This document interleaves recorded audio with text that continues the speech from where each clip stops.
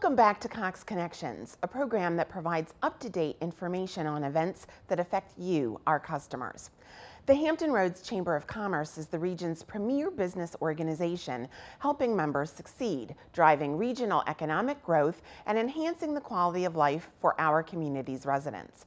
One of the Chamber's strongest current initiatives is becoming a link between the military and the business community. Joining me in the studio is Priscilla Monti, Vice President of Programs for the Hampton Roads Chamber of Commerce. Priscilla, welcome to the show. Thanks, Emma. So tell us a little bit about the multifaceted mission of the Hampton Roads Chamber of Commerce. Emma, the Hampton Roads Chamber of Commerce is dedicated to all the men and women of the military and their families who call Hampton Roads home.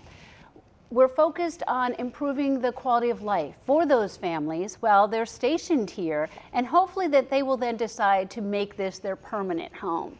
We help by acting as a liaison between the military and the workforce. Our members of the Hampton Roads Chamber of Commerce represent businesses large and small. Every possible type of business you can imagine is part of the chamber. And so whatever their skill set is, we can find a position and help link them with those open positions.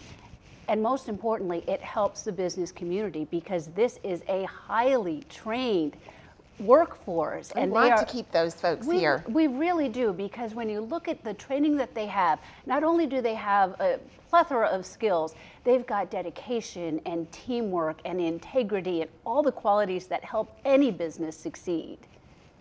So your CEO and president is a 28-year veteran of the Army, and he has a great passion and understanding of the military, veterans, and their families. How is this translating into what the Chamber does? Well, it's an honor to work for Brian Stevens. He is a former Army Ranger, and so we are his team in the field, and so we're all learning the Army lingo as we're working for Brian. But most importantly, he brings a new level of understanding. When Brian first took over as CEO and president of the Hampton Roads Chamber of Commerce, he made it a priority to link the chamber and the businesses in Hampton Roads with the military. We have an armed forces committee that is dedicated to just that. The bond has gotten so strong that, for example, when Admiral Philip Davidson took over command here at Norfolk Naval Station, he made his first address to the business community with the help of the Hampton Roads Chamber of Commerce. He knew how important it was to get out in front and talk about the needs of the military to the business community, and we were honored to facilitate that. And of course, the Chamber recognizes, there's an incredible event that the Chamber holds that recognizes the servicemen and women here. Tell us a little bit about that. We do, and these, we do 170 events a year, and by far, these are our favorite events. We do 2 military recognition ceremonies, one in August and one in April, and then a Virginia Beach Armed Forces recognition ceremony as well. And at these ceremonies, each command honors the tops in their command. And so we provide the certificates and the ballroom and the venue and the food and all that. But it's a moment for the community, the business community, to say, thank you. You are doing an amazing job. We are honored to have you here, and we want to honor you. One of your main initiatives is helping service members have a smooth transition once they decide to leave the military. We've talked a little bit about that already, but I know in addition to helping folks transition into the workforce, there also are some programs that the Chamber offers that help military men and women who have an entrepreneurial spirit. Tell me a little bit more about that. For those military men and women who have been on the ship and have been fabricating in their brain exactly what they want to do when they get out, how they want to use their skill set to go in business for themselves, we have our Small Business Development Center, and it is free to use for any chamber member. And basically what they help you do, they will mentor, and we have proteges, and they will help you run your business.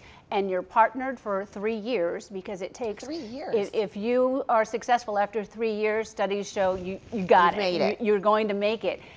Because you may get out of the military and be the best cake decorator or the best, you might have haircutting skills or something like that, but you might not know how to run a business. And so what the Small Business Development Center can do is help you to run that business, do the business of the business, marketing plans, and how you're going to get your message out, and where you want to be located. All of those things can really help determine whether a business is going to succeed or fail.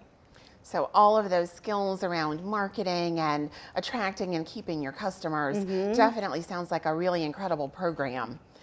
Tell us about how the Chamber works with wounded warriors. This is another thing that we are so honored to do, and I've been very fortunate to be a big part of this. We work with the Portsmouth Naval Medical Center, and a short while ago, several of us took our military partners, the men and women who sponsor our military events, and we toured and we sat down with them and talked about how can we help this very specific set of military members, how can we help them transition into the workforce? So we do several things. One of the things we do is we invite wounded warriors to all of our major events. We have wounded warrior tables so that the business community will have a member of the wounded warrior community sitting at their table. They can talk about to each other, here's my story, here's what happened, here's what I want to do. And all of a sudden it's not so frightening to have to be starting that second career.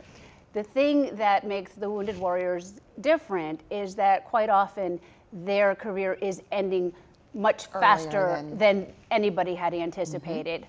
We do a golf tournament to raise funds for wounded warriors. We had Lieutenant Jason Redmond as one of our speakers for our Chamber Leadership Series, and we're just really working to solidify that bond between the business community and these wounded warriors so that they will be recognized as a very vital workforce. Again, well-trained, ready to go do the job. The business community just needs to know they're there and put them into the openings. Well, Priscilla, thank you so much for all of the work that you and the Chamber are doing to really help our region maintain this incredibly skilled workforce that we have. Thank you so much for being here and talking with us about it today. Thanks, Emma. Honored to do so. Thanks for joining me on this episode of Cox Connections. As always, I want to personally thank you for choosing Cox Communications for your entertainment, information, and communication needs. We know you could have chosen another provider, but because you chose us, we pledge to be a friend you can trust. We promise to provide you with innovative products backed up by a talented local team of professionals that will help you stretch your dollar. And we promise to continue to make a difference in the Hampton Roads community.